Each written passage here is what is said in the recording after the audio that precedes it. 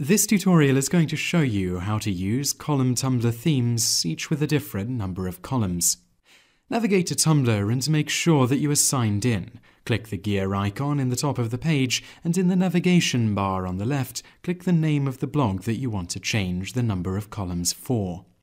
On the right, you will see a section called Theme, and there will be a Customize button within it. Click this button. A page will load and you will see the current appearance of your blog on the right.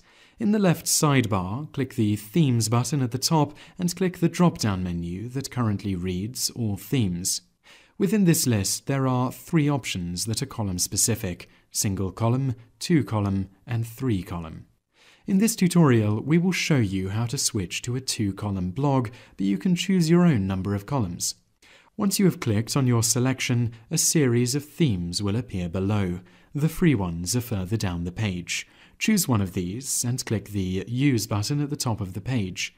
The preview to the right will change, and to apply it to your blog, click Save, and that is how to use column Tumblr themes.